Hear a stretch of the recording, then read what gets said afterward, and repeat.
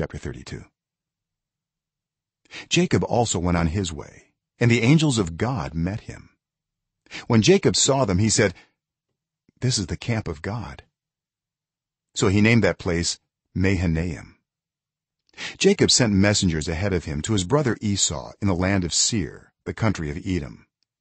He instructed them, "This is what you are to say to my lord Esau. Your servant Jacob says, I have been staying with Laban and have remained there till now. I have cattle and donkeys, sheep and goats, male and female servants. Now I am sending this message to my lord, that I may find favor in your eyes." When the messengers returned to Jacob, they said, "We went to your brother Esau, and now he is coming to meet you, and 400 men are with him." In great fear and distress, Jacob divided the people who were with him into 2 groups, and the flocks and herds and camels as well. He thought, if Esau comes and attacks one group, the group that is left may escape.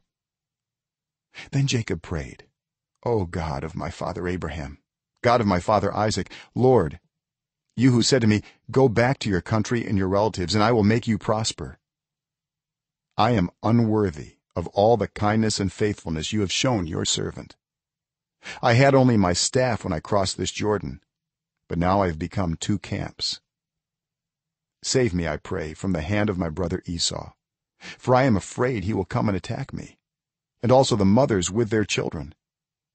But you have said, 'I will surely make you prosper, and will make your descendants like the sand of the sea, which cannot be counted.'"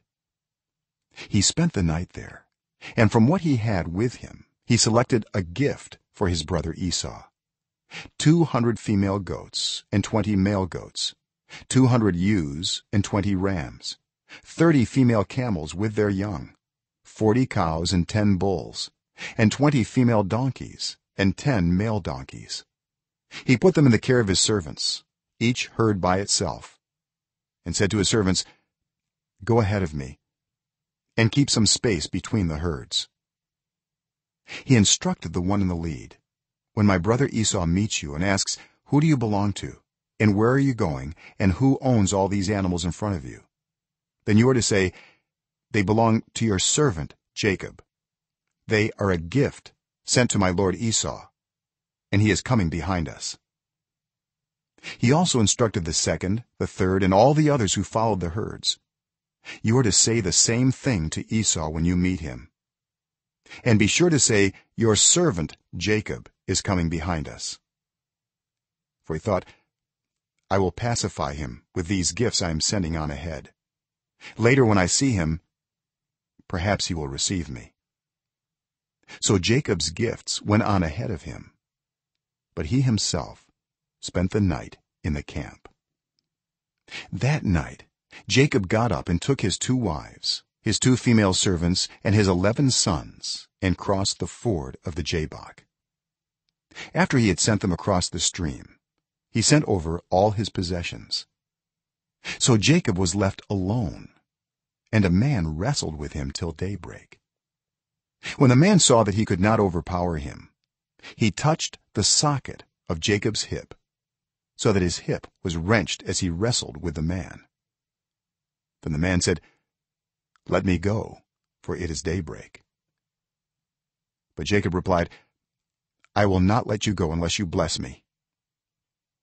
The man asked him, "What is your name?" "Jacob," he answered.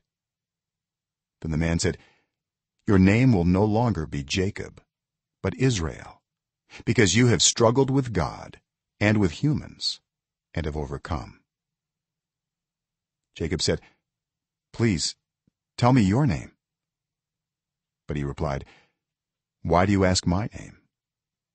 Then he blessed him there. So Jacob called the place Peniel, saying, "It is because I saw God face to face, and yet my life was spared."